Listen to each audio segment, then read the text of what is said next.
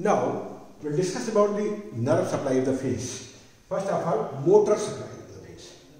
Motor nerves.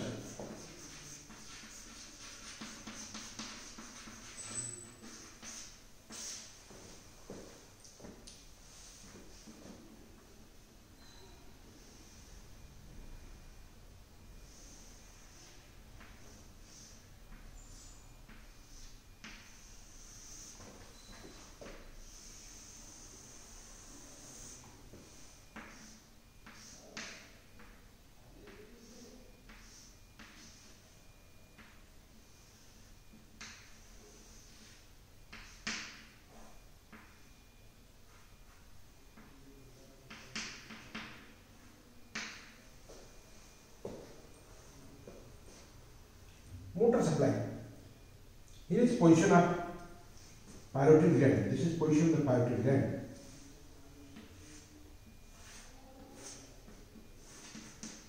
This is parotid duct. This is parotid gland. Here is mastoid process. This is styloid process. Between these two processes there is foramen. This is stylomastoid foramen. This foramen is stylomastoid foramen. Through this foramen, one nerve passes. This is facial nerve. After passing through this, it passes through the substance of the parotid gland, but it do not supply the parotid gland. Here it divides into 5 branches. This is zygomatic branch. Sorry, this is temporal branch. This is temporal branch. And the branch is zygomatic branch. This is zygomatic branch. Here is buccal branch, which is divided into upper and lower buccal. This is buccal branch. And here is marginal mandibular branch. This is marginal mandibular branch. And another branch is cervical branch. Cervical branch. So it gives 5 branches. First is temporal, zygomatic, then buccal, then marginal mandibular and cervical branch. Here, sometimes this nerve is compressed here at the site of the exit of this nerve. Here, this nerve is compressed. If this nerve is compressed, then what happens? Here is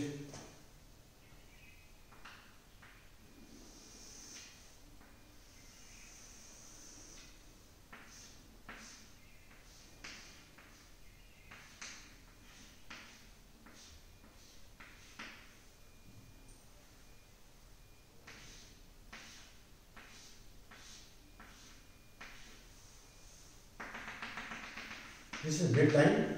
Here is transverse line.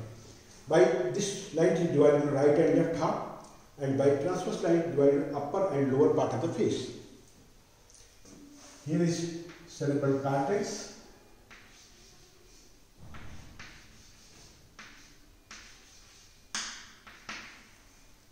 Here is nuclei. This is facial nerve nuclei, which is present in palms. The face is supplied. Here is supranuclear fiber. This supranuclear fiber gives supply to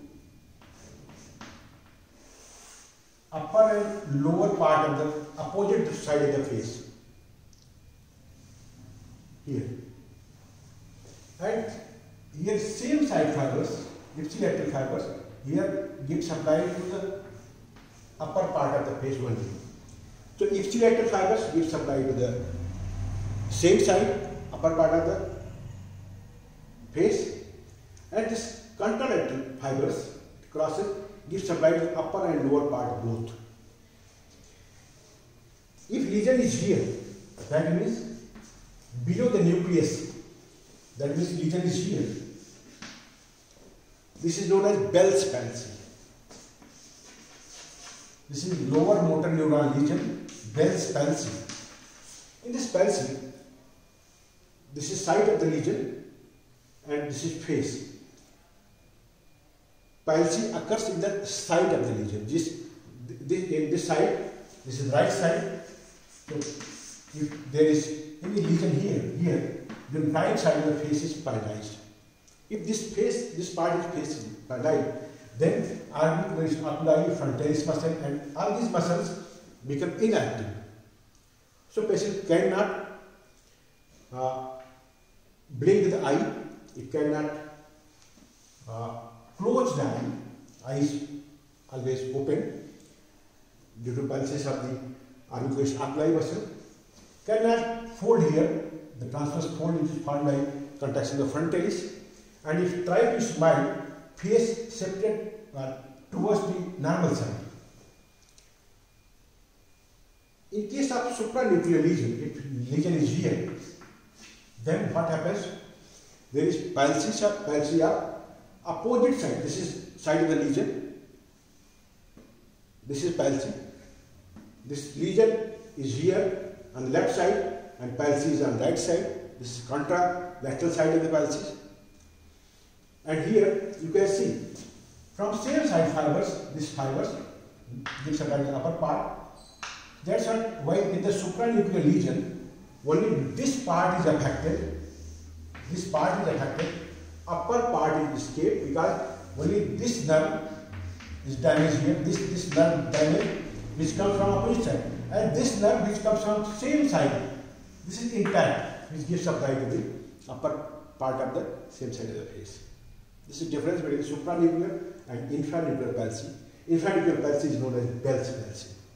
So this is all about the motor supply of the face. Thank you.